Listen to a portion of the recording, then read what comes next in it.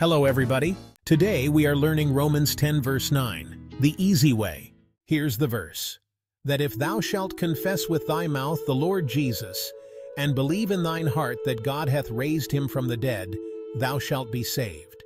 Remember the reference as Romans top toe, where T equals 1, O equals 0, P equals 9. T again equals 1 and O again equals 0. The E means nothing and is added to aid memory by making a word. Thus Romans 10 verses 9 to 10 becomes Romans top toe. Now write down the verse using just the letters. TITSCWTMTLJASBITHTGHRHFTDTSBS. Read the verse out loud from just these letters. Do it 3 times today, twice tomorrow, and once the following day.